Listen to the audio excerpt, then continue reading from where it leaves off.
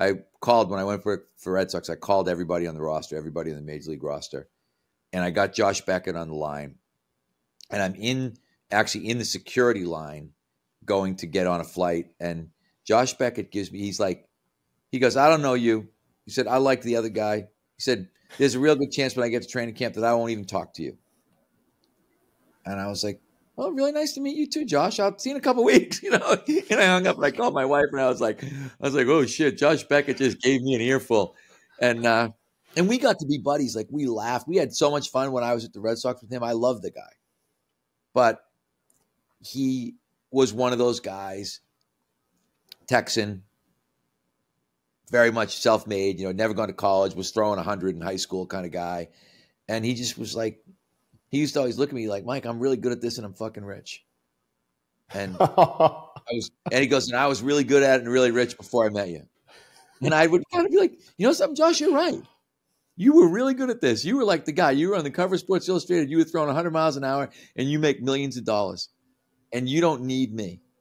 But I might help you make a couple million more. And he'd kind of laugh. Like he used to give me a hard time because when I worked for the Red Sox, my kids were young and I had arranged to go home on the weekends. And no one, if you've ever worked in pro baseball is like going to Devil's Island. When you show up at training camp, you are now on Devil's Island for the duration with the group and no one leaves, like no one gets out alive kind of thing. And suddenly I'm going home every weekend. And about the third weekend, he pulls me aside. He's like, who's your agent? I said, I don't have an agent. Why? He said, you got a really good deal. He said, you leave every Friday, you come back every Monday. He said, nobody here leaves every Friday and comes back every Monday. How did you get that deal? And I looked at him. I said, well, actually, I asked for your deal. I said, I asked for the deal where I worked every fifth day, and they wouldn't give me that, but they did give me weekends off.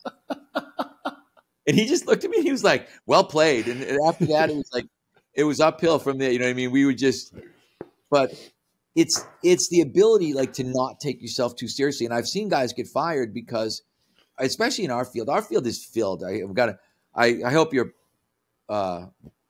I hope you have an open-minded audience, but our field is filled with like hardos and dicks. Like it's just, there are so many narcissists who just think they're the coolest person on the planet that they're not going to succeed probably in college or in professional sports in reality because they can't get over themselves.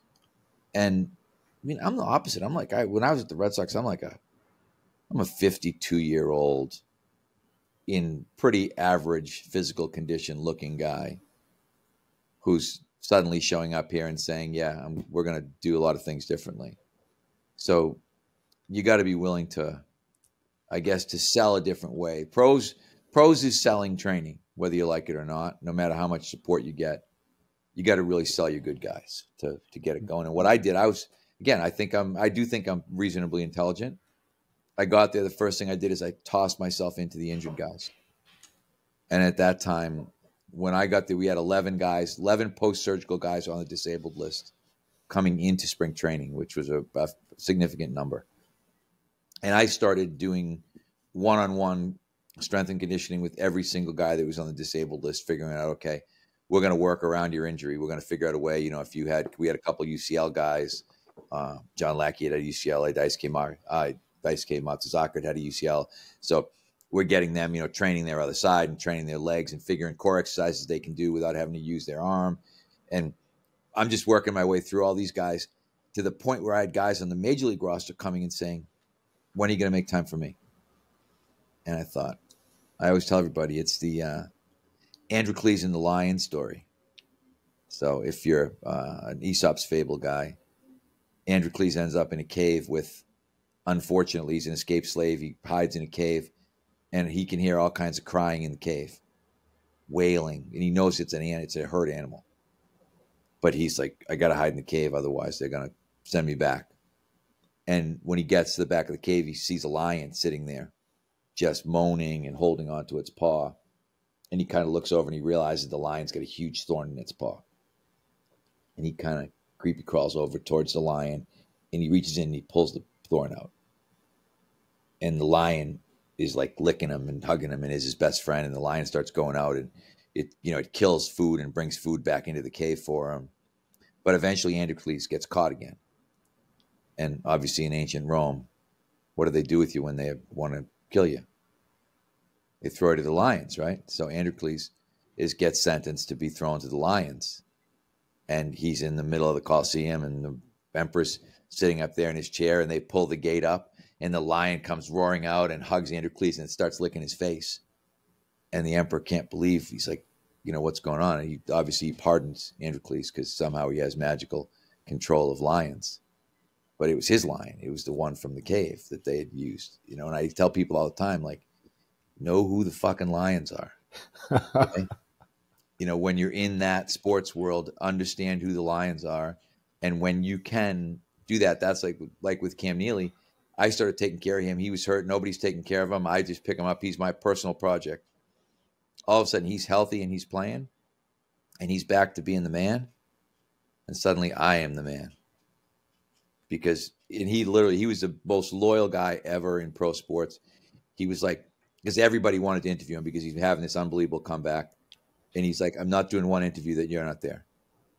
So I had a friend one time call me and say, I just saw you on Czech Sport. I'm in Czechoslovakia. I have no idea what it was about, but it was you and this big guy with the medicine ball. And I was like, yeah, that was the Cam Neely rehab story in Czechoslovakia. They must have picked it up off of ESPN or something. But I was everywhere because his way of saying thank you was, no one's going to talk to me about my rehab or my comeback without talking to you also.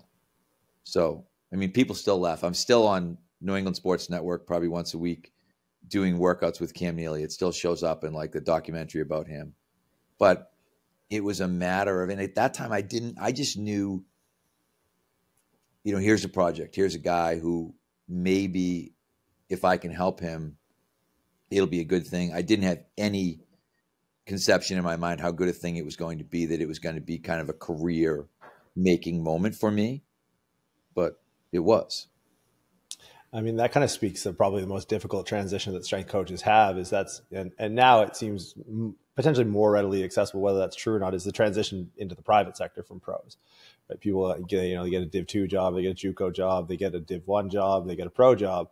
But, there's freedom and there's lifestyle, there's opportunity. Like, you're not checking into Devil's Island when you're on your own thing.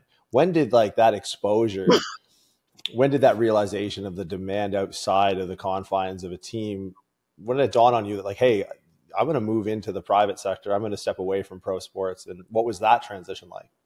Well, it was interesting because it was much sort of, what do they say? Necessity is the mother of invention, right? So I was making probably $20,000 a year at BU. And I had this idea that I was going to train professional hockey players in the summer just to make a little bit of extra money. And I happened to that year we went to the Final Four for the first time. This is how you talk about people. So we go to the Final Four for the first time. Our captain is Mike Sullivan, who's now the Penguins coach, who's won 3 Stanley Cups. But we go to the Final Four for the first time, maybe since the 70s. I'm not sure exactly, but it had been a long time. And there's an agent, a guy named Bob Murray, who's on the flight, and he's behind me. And I tell him that I want to maybe train some AHL guys. And he kind of looked at me. I said, yeah, I said, I think what we're doing is working. I don't think NHL guys will listen to me. Do you have some AHL guys who you think have the capacity to make NHL teams? And he was like, oh, I got a bunch. So he sent me 8 guys. And interesting, talk about general managers. One of them is Tommy Fitzgerald, who's now the general manager of the Devils. But Fitzy was one of my first clients at that time. He had left school early and was an Islanders draft pick and hadn't made it right out of, I think he went 1 year at Providence and then was trying to make it in the minors. And Ken Hodge Jr., who ended up making the Bruins that year, another kid named Jeff Lazaro, who ended up making the Bruins last year. These were all people that guys sent me who hadn't made it yet in the NHL. And I think that summer, if we had 8 guys, I think 4 made NHL teams. And we went the next year, we went to another Final Four in 91. We went to the Final Four 9 out of 10 years in the 2000s decade. So we had a pretty good run during that decade. We won 2 national championships during that time.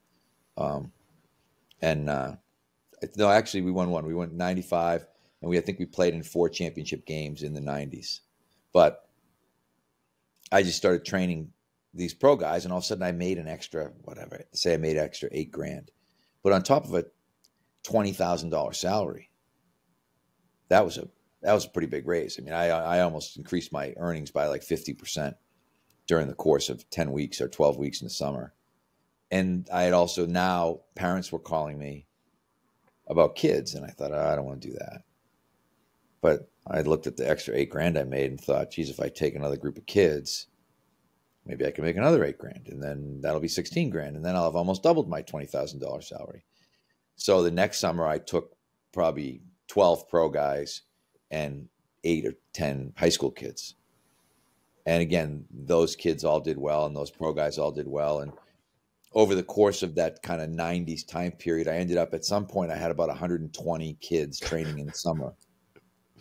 And I had, Chris Drury, general manager of the New York Rangers. I don't make these stories up. He worked for me in the summer training kids. So some kids can say, yep, Chris Drury was my trainer when we were doing summer camp at BU.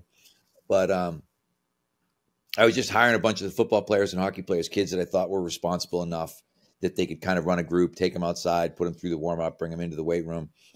And that became Mike Boyle Strength and Conditioning. We got to about 120 kids. And I thought, this isn't sustainable inside the university setting. So I kind of took the jump out in 98, I think, either 97 or 98. I said, let's go out into private business. But I didn't leave BU. I stayed. I kept doing hockey from 97 until 2012. So I would bounce back and forth. I'd go back every day for workouts, practices, games, things at BU.